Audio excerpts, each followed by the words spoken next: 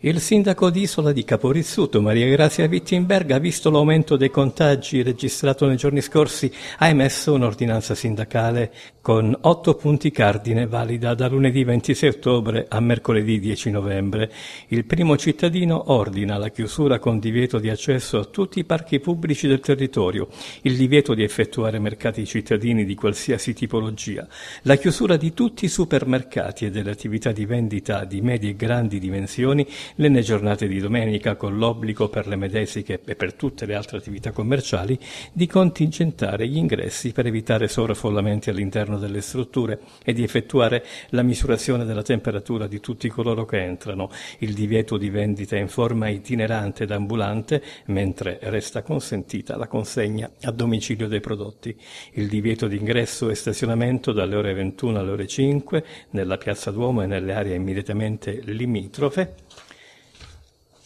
il divieto comunque di stazionare negli spazi pubblici ove risulta più agevole il formarsi di assembramenti anche di natura spontanea, l'obbligo assoluto dell'uso delle protezioni delle vie respiratorie anche lungo tutte le strade e le piazze ricadenti nel centro abitato del capoluogo e delle frazioni, infine il divieto in tutto il territorio comunale dalle ore 21 alle ore 7 di qualsiasi forma di intrattenimento musicale riprodotta all'interno o all'esterno dei locali di tutte le attività di esercizio pubblici, circoli privati, strutture ricettive, alberghiere ed extra.